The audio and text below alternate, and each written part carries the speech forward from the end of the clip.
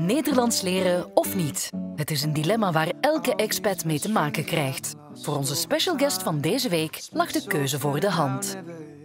Well, I'm in the play because I like to act, and actually I can combine things. I can combine studying a new language, and I can combine also with the acting. So it's just ideal, just great. Leonardo De Souza is een Braziliaans acteur die nu een jaar in België woont. Hij is te zien in Gelukkig zijn, een voorstelling waarin anderstaligen Nederlandse liedjes brengen.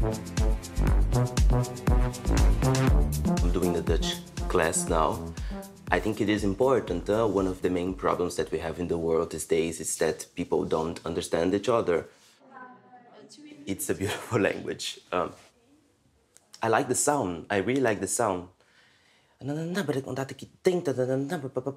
That is actually a sound, and it's very funny. And I'm an actor, so I'm all the time communicating, so language is the main thing. Toen ze 18 was. Toen ze 18 was. In Belgium, you have like a lot of things going on. You have nice artists. Stromae, for example, that's what I like. Here it's really great and it makes me very happy.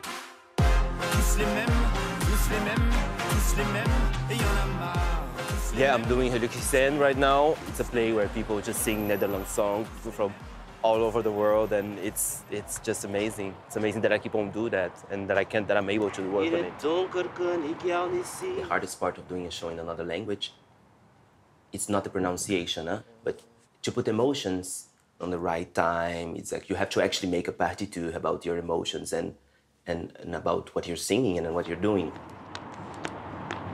En deze is voor jou, man, want dit is ons moment. It's actually not about what you say or it's about what the impact that you have in people, the feeling, and if they are being transformed or if they were touched. There's a beautiful line of emotions in the play, and in the end we finish like with Iedereen is van de wereld, so it's like more up.